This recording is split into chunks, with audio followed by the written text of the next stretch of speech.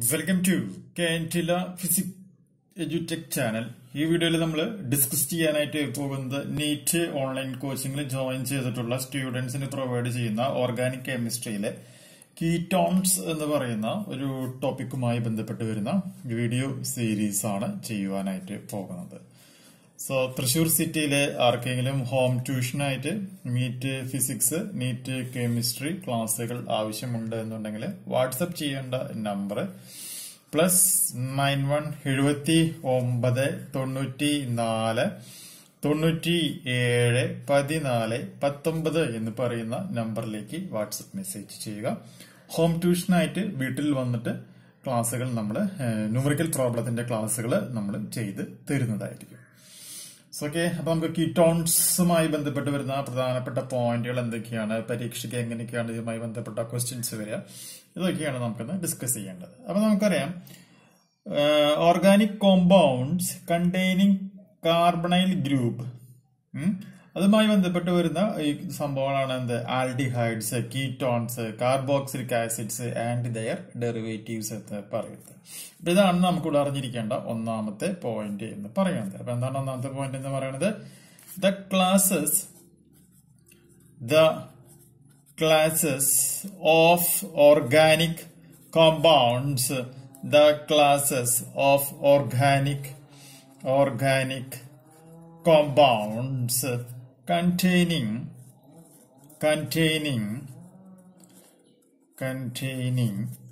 carbonyl group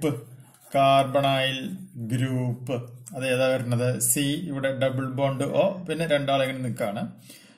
as the functional group are as the functional group are അതാരൊക്കെയാണെന്നാണ് നമുക്ക് ആദ്യം അറിഞ്ഞിരിക്കേണ്ടത്. അതേതൊക്കെയാണ്? Aldehydes,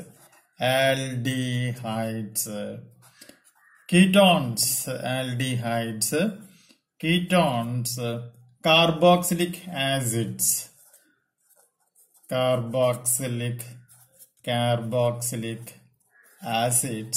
and their derivatives ഇതാണ് നമുക്ക് ആദ്യമായി അറിഞ്ഞിരിക്കേണ്ട ഏറ്റവും പ്രധാനപ്പെട്ട പോയിന്റ് എന്ന് പറയുന്നത്. അപ്പൊ എന്താണ് ഒന്നാമത്തെ point? The classes of organic compounds containing carbonyl group. ആ കാർബണൈൽ ഗ്രൂപ്പ് ഏതാ വരിക എന്നുള്ളതാണ് അറിഞ്ഞിരിക്കേണ്ടത്. ഇവിടെ സി, ഡബിൾ ബോണ്ട് O, പിന്നെ രണ്ട് points.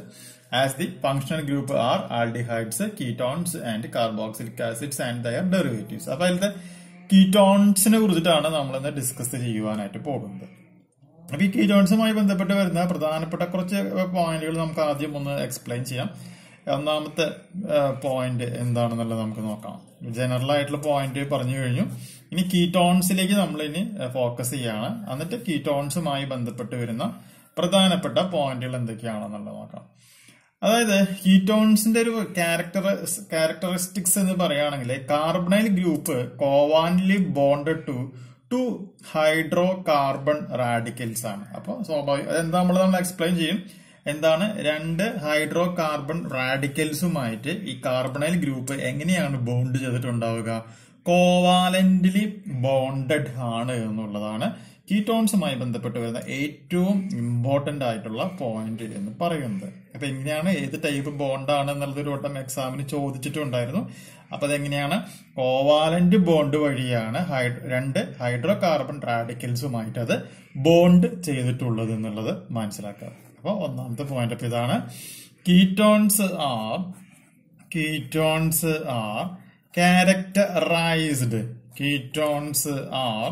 characterized by a carbonyl group. എങ്ങനെയാണ്? കോവാലന്റ്ലി bonded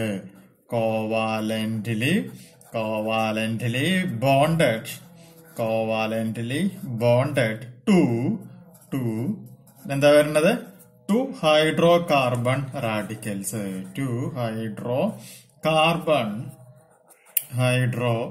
കാർബൺ റാഡിക്കൽസ്. വളരെ ഇമ്പോർട്ടന്റ് ആയിട്ടുള്ള പോയിന്റ് ആണ്.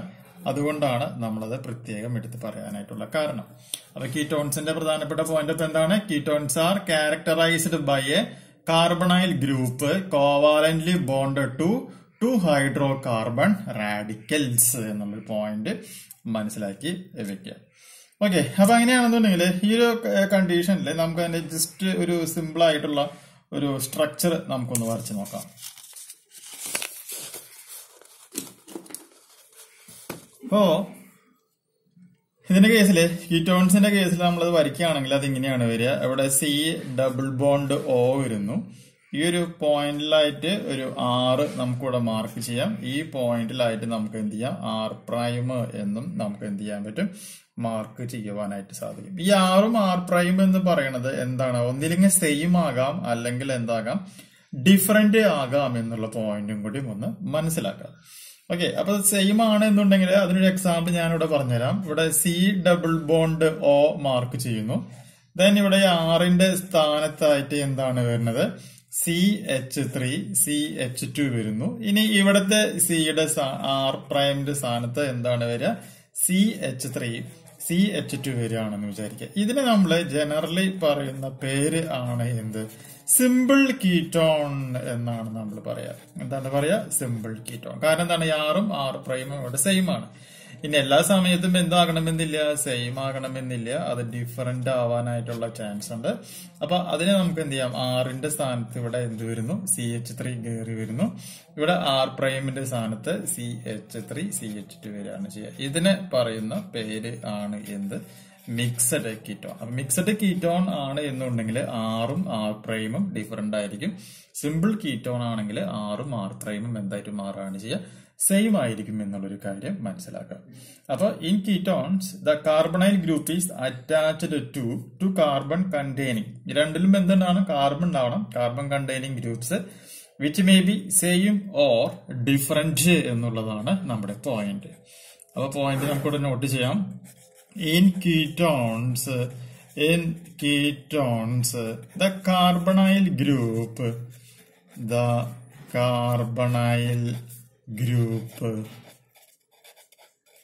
is attached. Carbonyl group is attached to carbon containing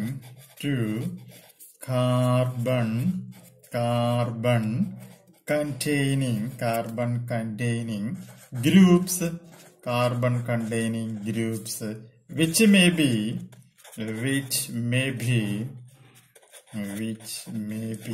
same or different.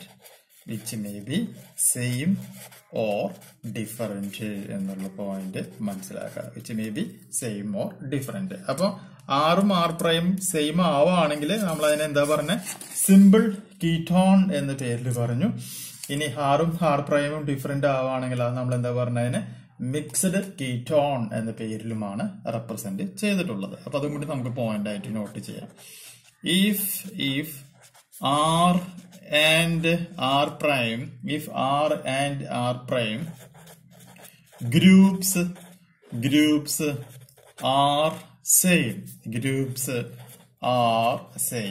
അങ്ങനെയാണെങ്കിൽ നമുക്കതിനെ കോമൺ ആയിട്ട് പറയുന്ന പേര് എന്താണ്?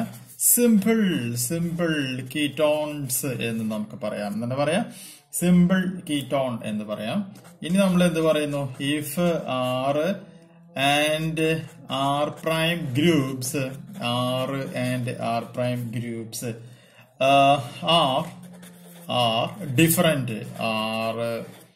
ഡിഫറെന്റ് ആവാണ് എന്നുണ്ടെങ്കിൽ നമ്മൾ അതിനെ പറയുന്ന പേര് എന്താണ്?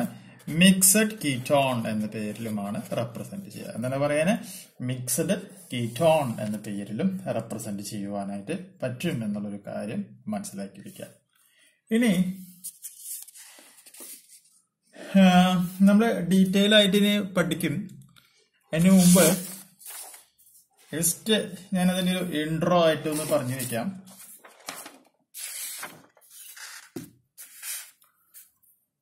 അതായത് ഒരു ടേം നമുക്കിവിടെ പഠിച്ചിരിക്കണം.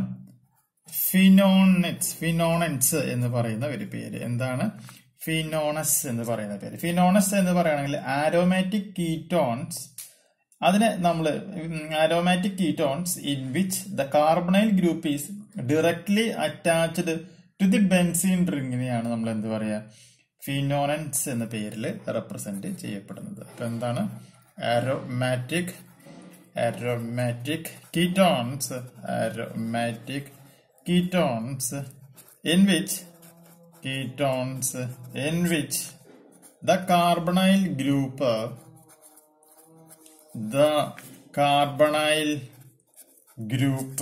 is directly attached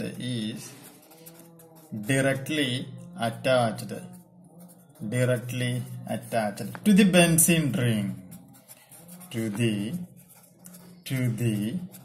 benzene ring.